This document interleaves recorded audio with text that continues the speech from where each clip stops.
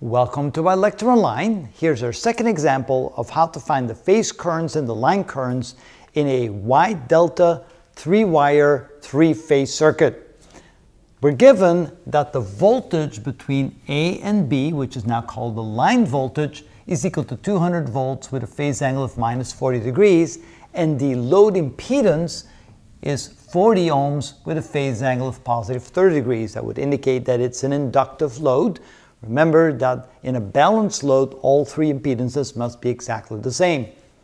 So how do we do that? Well, let's start out by finding the phase current IAB. And that would then be equal to the voltage VAB divided by the impedance.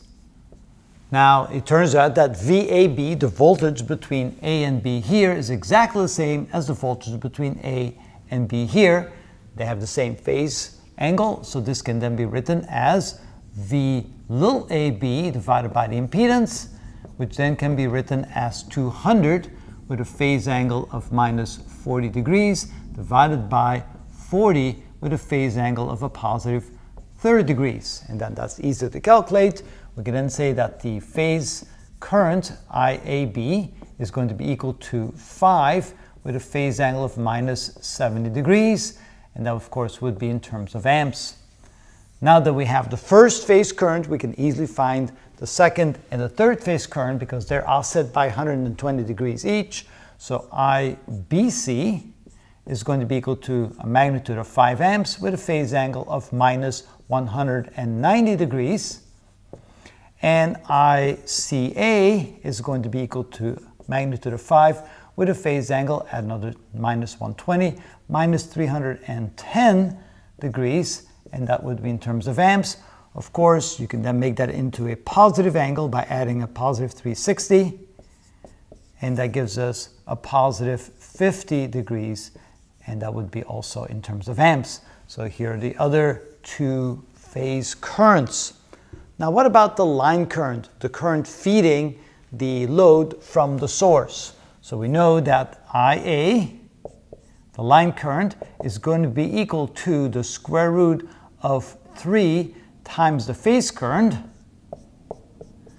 with a phase angle of whatever the phase angle is of the phase current plus 30 degrees. Maybe that's a better way to write it, to indicate that we simply add 30 degrees to the existing phase angle of the phase currents.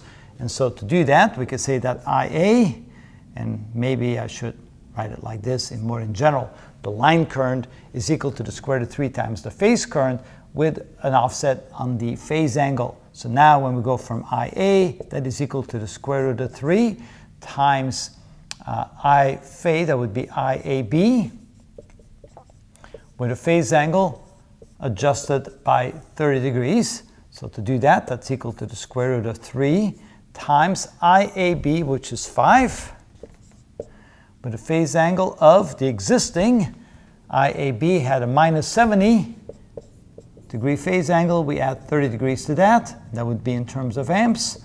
And so let's work that out. So we have square root of 3 times 5. That gives us 8.66. So this is 8.66 with a phase angle of minus 40 degrees.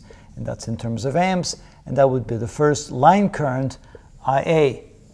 Now to find the two other line currents, IB and IC, we just realized that it's the same magnitude, but with phase angle difference of 120 degrees. So we can say that IB, therefore, is equal to the same magnitude, 8.66, but with a phase angle minus 120 added to minus 40, or minus 160 degrees. That's in terms of amps. And IC is equal to 8.66 with a phase angle at another 120, or minus 120, that's minus 280 degrees. And of course, we can say that we can write that with a positive angle. That's equal to 8.66 with a phase angle at 360. That would be a positive 80 degrees. And that's in terms of amps. And so there you have it. That's how you find the phase currents and the line currents. Just remember, whenever you shift from a phase to a line, either voltage or current, you have to add or subtract 30 degrees, and you have to multiply or divide by the square root of 3. In the next video, we will summarize that relationship between the line and the phase currents and the line and the phase voltages to make it easier from now on to calculate the various aspects you're looking for. And that's how it's done.